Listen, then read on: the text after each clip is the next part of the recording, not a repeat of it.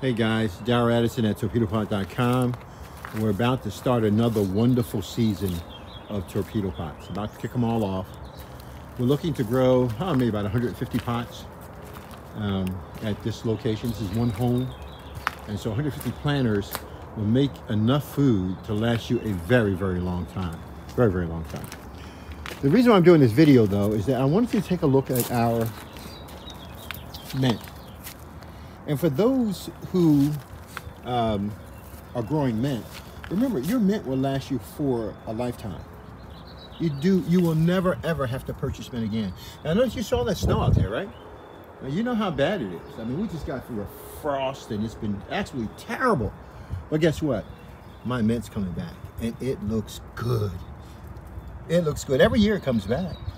And those of you who want a piece, just write to me. Again, you'll pay for shipping and handling and everything, and I'll give you a piece because guess what? I got 2 pots, and they're ready to go.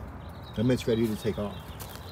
I wanted you to show you this a couple of days ago, how hard the ice was in these planters. So this is a planter, and it's heavy. It's a 25-inch planter. Now watch this.